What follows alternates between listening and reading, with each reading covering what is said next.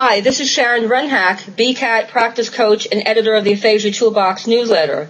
Today I'm interviewing 3 of the recently graduated BCAT aphasia practice coaches.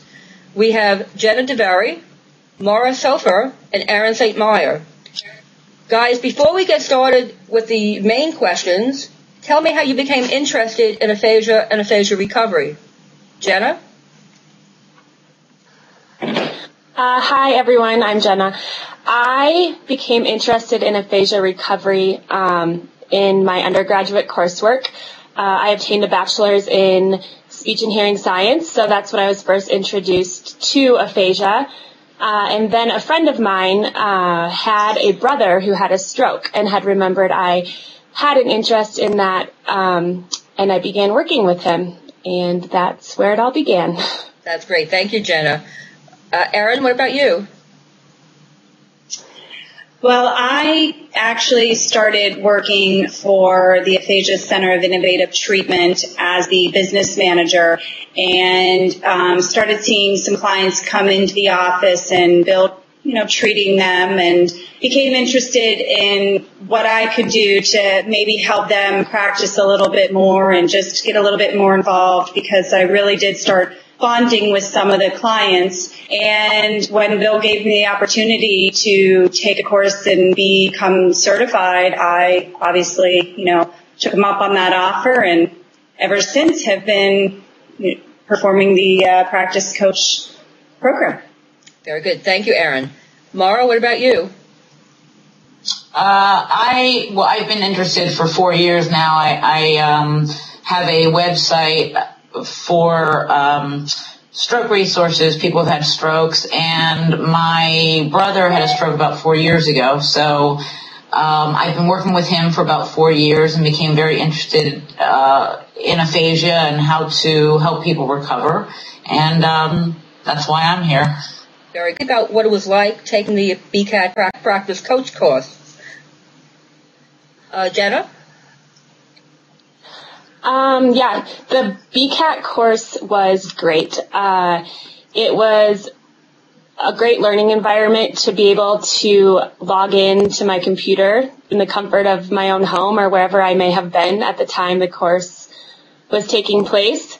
And it was just a really great place to be able to bounce ideas off of both yourself, who's had a stroke and been through the experience, and also Bill, who's worked with several people who have had strokes. And then also other people who are passionate about helping others who have had strokes. So it was a great environment to be able to learn not only from you guys who are facilitating the course, but also the others who are taking the course. Thanks, Jenna. Aaron? Mm-hmm. For me, the course was very educational, as I don't have, my education is in the sciences.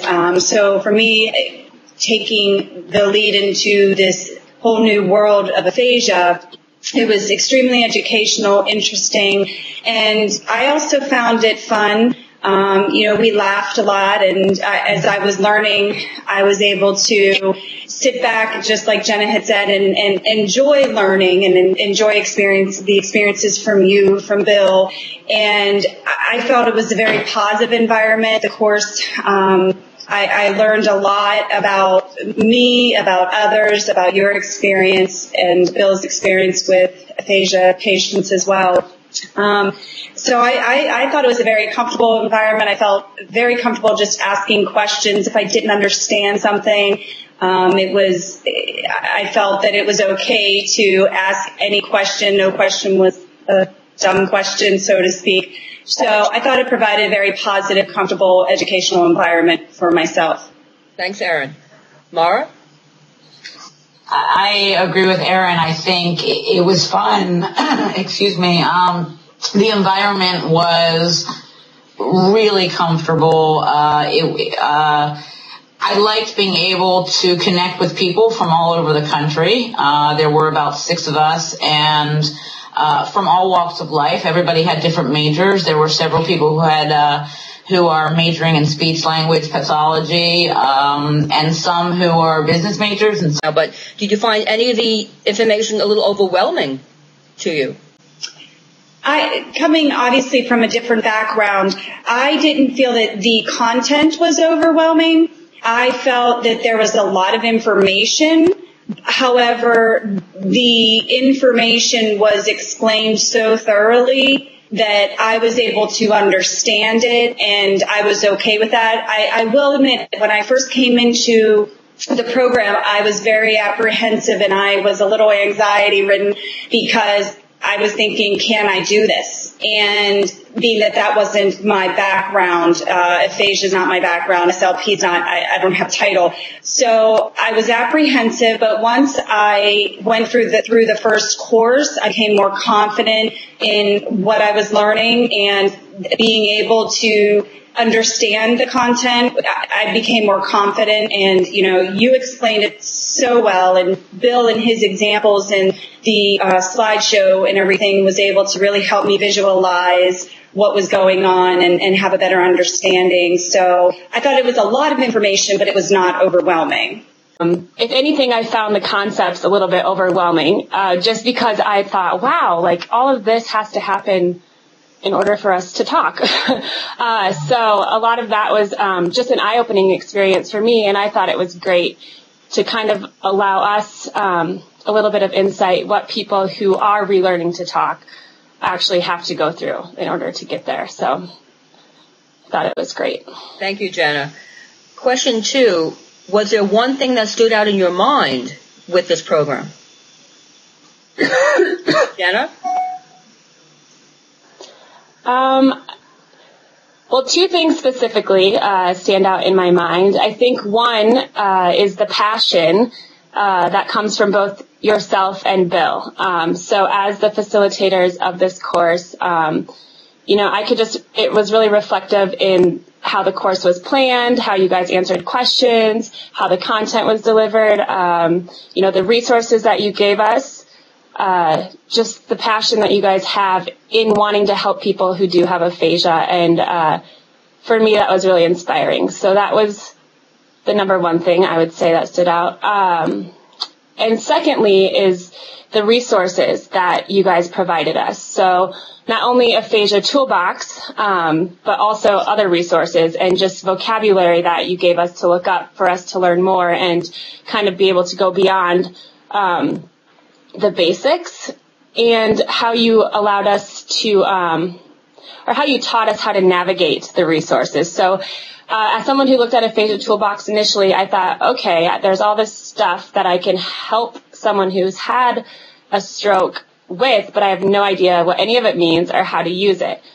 So that really was, I think what I benefited most from in the course was learning how to maximize the resources so people who are recovering can actually use them to assist them in recovering. Thank you, Jenna. That was a great answer. Thank you. Sharon, what about yourself? What stood out most to me was, I'm going to have to go with what Jenna said, was the information. And when I go onto the Aphasia Toolbox site, I see all these modules, I see these exercises, and I was thinking the same thing. Wow, how am I going to use these as tools to practice with certain clients and find out what their needs are? So my big thing was I was able to have a better understanding of how the exercises worked, as well as how do I fit that into my client's needs. And that was really important for me so that I'm able to always kind of be ahead of the game with my clients and try different things and use these tools effectively. The main thing that stuck out to me was about the aphasia plateau myth, which is, if you don't know, I know Jenna and Aaron and Sharon know, but is that at some point people who have aphasia hit a wall and that they can't learn past that wall. And what I learned in the program is that is completely and totally false.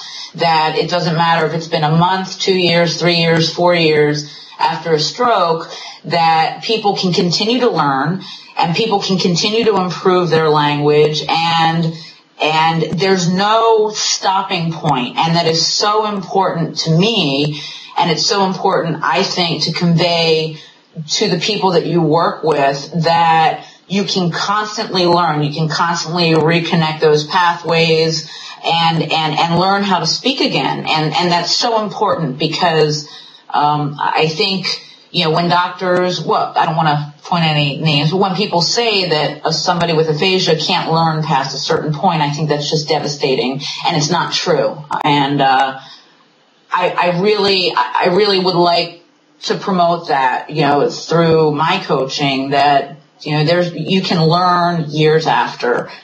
Guys, the third and last question is: are you working with anyone right now, Jenna? Yes, I currently am working with someone. I'm working with a man who had a stroke a little over 2 years ago, and I've been working with him for about 2 years. So when the practice coach program came along, I thought, wow, I've been kind of doing this without really knowing I've been doing this for a while. And then I got all these new resources and tools. So it's been great. And he has improved his speech tremendously. And to be part of that has been really inspiring to me. And he is one of the most motivated individuals I have ever met. He will not give up, and he will keep trying and is willing to try anything new that he needs to do to learn how to speak how he wants to speak again. So that is what I'm doing. And I began working with him because of the plateau myth. 2 years ago, he went to a speech therapist. He worked with a speech therapist for 3 months, 4 months after his stroke, and they said, sorry, you're not going to get any better. And so that's when his sister contacted me and asked if I would, practice as a conversation partner with him and be willing to help him out. And I've been doing it ever since. And let me tell you, since I started with him 2 years ago, I could not understand most of what he said, and now he can formulate an entire sentence. So it's been very eye-opening to the plateau myth for me. Jenna, thank you. I noticed when I was on with the cafe the other week that Joe was actually, like you said, able to complete a full sentence, and I understood exactly what he was saying, so that was very good. So thank you for that. Oh, good. Okay. Aaron? Yes, I actually meet with a client every Thursday for about an hour and a half. And like I said, we're just getting our feet wet with the aphasia sight reader at this time. We were doing a lot of other things such as the iPad and the iPhone. But now that we have her all set up and navigating the iPhone and the iPad better, we're going to start working towards different exercises and such. And she just had her stroke January of 2013, so it's fairly new, and we're dealing with some other emotional issues, trying to hurdle that. But by practicing and meeting with her, once a week, I can see that her motivation is starting to, start going the other direction. Instead of down, is going up a little bit more. And she's very excited when we meet to practice some things and to, start using her iPhone or iPad better and to start using the exercises. She's very excited about that. Great. Thank you, Aaron. Mara? Yes, I've been working with a gentleman who is 45 who had a massive stroke 4 years ago.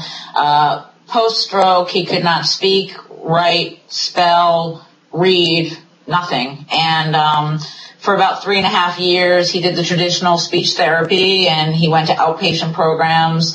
And then I met Sharon Rennhack and Bill Connors, the head of the aphasia program. And this was about 6 months ago, and the person I work with is speaking so well. And this is 3.5 years later, 4 years later. He's improved more in the past 6 months than he probably has in the past 4 years.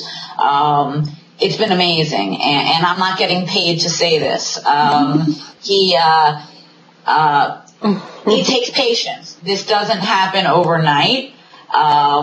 So I don't want to mislead anybody. People, the coaches and the client have to be patient and understand that they have to practice every day, a few hours a day, and whatever their extracurricular things are, whether it's speech therapy or outpatient treatment, all of that combined, really helps. And, I don't know, it's been amazing. This program has been amazing. That's all. Thank you, Maura. Guys, thank you. Thanks, Jenna, Maura, and Aaron for an informative and enjoyable interview. Thank you. Thank you.